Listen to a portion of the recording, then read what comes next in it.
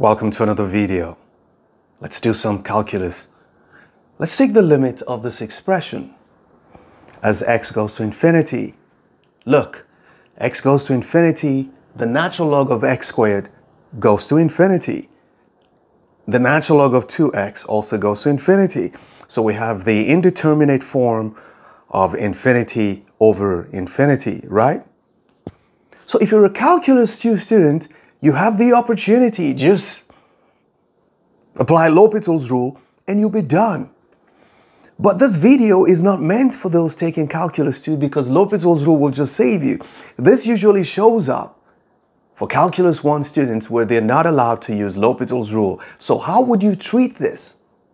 As a bonus, I'm going to do it with L'Hopital's rule, and then we'll just do it the calculus 1 way, the nice way. I mean the fun way. Let's get into it.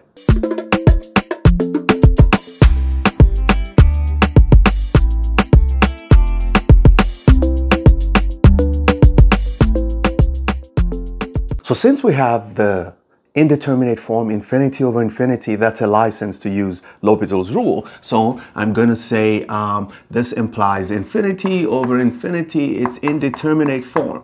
Okay?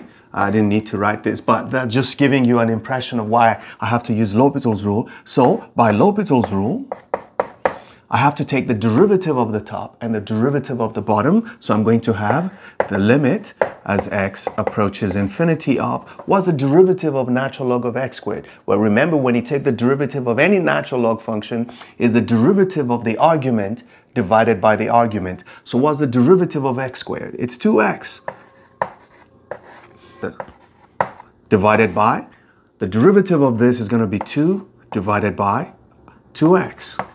So this is what we have as the expression we're supposed to take the limit of. So let's simplify and then evaluate the limit. I think this side is going to be enough for this. So this is going to be equal to the limit as x goes to infinity of, if we simplify this, it's going to be 2 over x. So we have 2 over x divided by 1 over x. No way.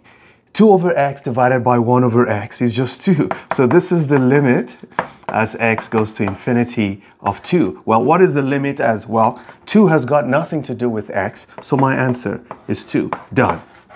So L'Hopital's rule just makes life a lot easier, okay, after you understand the basic ones. So what if you're not allowed to use L'Hopital's rule? This is what you should do. So let's say without L'Hopital's, okay?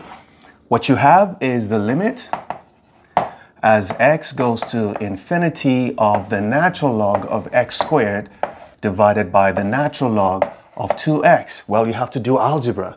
What we can do here is say that this limit is the limit as x goes to infinity of, well, let's drop this. This is going to be 2 ln x divided by ln of 2x. I want to split this. That's the only algebra that I can perform. So I'm going to write this as the natural log of 2 plus the natural log of x. I'm sure you've seen that before in your algebra 1 or algebra 2. So what do I do with this then? How does this make my life easy? Well, it makes it easy because x is going to infinity. This is going to infinity. This is going to infinity. When you have that situation, just divide everything by the highest power of x you have in the denominator. Well, look at the denominator. This is the only x you've got. So just divide everything by natural log of x and see how beautiful it becomes. This is equal to the natural log, the limit, the limit as x goes to infinity of, we're going to get here 2 ln of x divided by ln of x. Nice.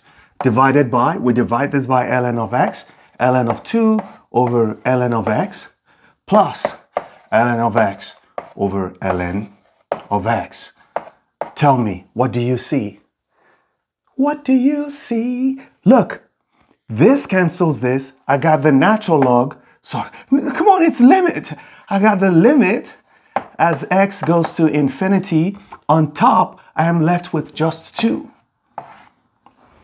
In the bottom, I am left with natural log of 2 over natural log of x. ln 2 over ln x. What am I left with here? I'm left with 1. Nice. If I take the limit at this point, this is going to go to infinity. This expression goes to 0. So what I have is 2 over 0 plus 1, which is 2 over 1, which is 2. Ladies and gentlemen, that is the 2 that L'Hopital's gave us at the beginning. Never stop learning. Those who stop learning, stop living. Bye-bye.